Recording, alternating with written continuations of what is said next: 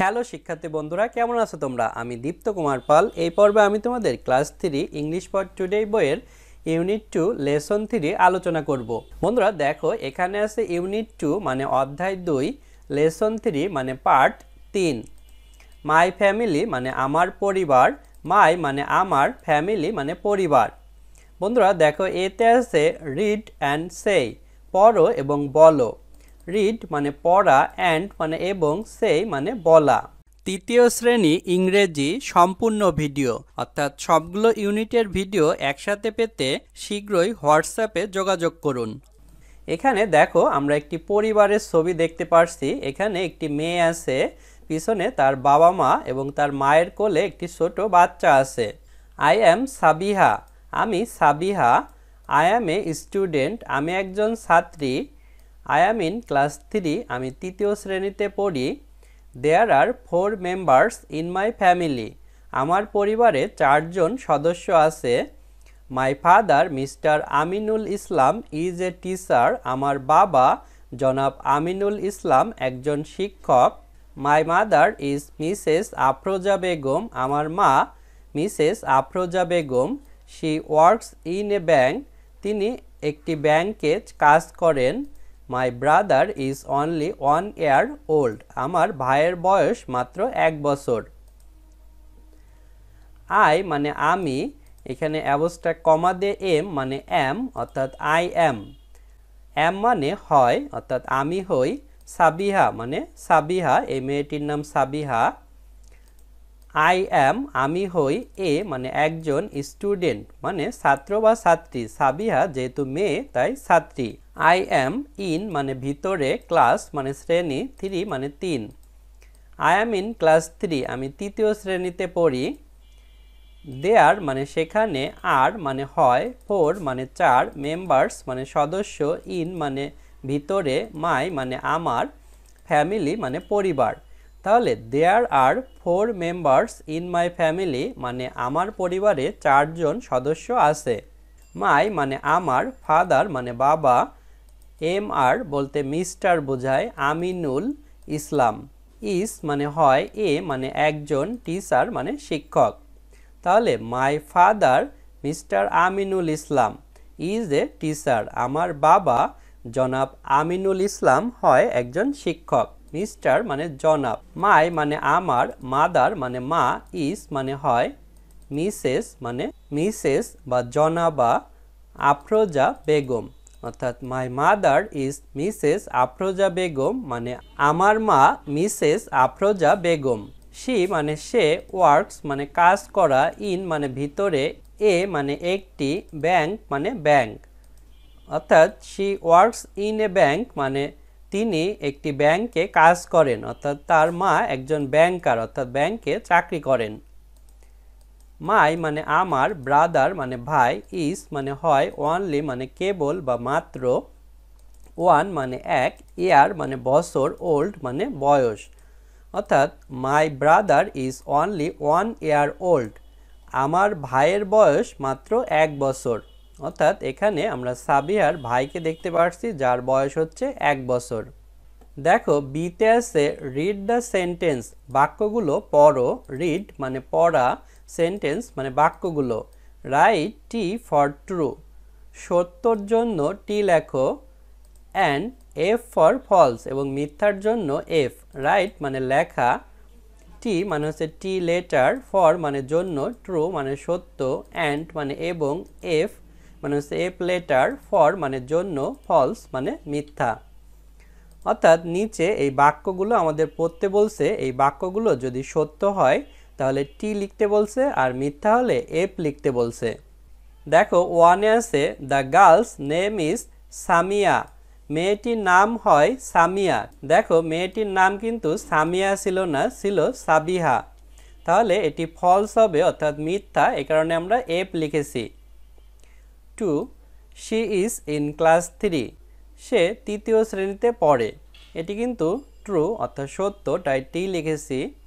3 she is a student, সে হয় একজন ছাত্রী, এটিও কিন্তু সত্য, তাই টি লিখেছি। দেয়ার আর 4 মেম্বার্স ইন হার ফ্যামিলি, তার পরিবারে 4 জন সদস্য আছে, এটিও সত্য, তাই টি লিখেছি, কারণ সাবিহার পরিবারে তার বাবা, মা, সাবিহা এবং তার ছোট ভাই মিলে 4 জন সদস্য ছিল। 5. Her brother is 3 years old, তার ভাইয়ের বয়স 3 বছর। এটি কিন্তু মিথ্যা, তাই এফ লিখেছি। সাবিহার ভাইয়ের বয়স কিন্তু 1 বছর। দেখো সিতে আছে পেয়ার ওয়ার্ক মানে যৌথ কাজ, অর্থাৎ 2 জন মিলে কাজ করা। আস্ক অ্যান্ড অ্যান্সার, জিজ্ঞাসা করো এবং উত্তর দাও। আস্ক মানে জিজ্ঞাসা করা, অ্যান্ড মানে এবং, অ্যান্সার মানে উত্তর। দেখো এখানে কোশ্চেনগুলো আছে। What is the girl's name, মেয়েটির নাম কি? How many members R there in her family, তার পরিবারে কতজন সদস্য আছে? What does her mother do, তার মা কি করে? What does her father do, তার বাবা কি করে? How old is her brother, তার ভাইয়ের বয়স কত? বন্ধুরা এই প্রশ্নগুলোর উত্তর এখন আমরা দিব। দেখো কোশ্চেন 1 ছিল what is the girl's name, মেয়েটির নাম কি?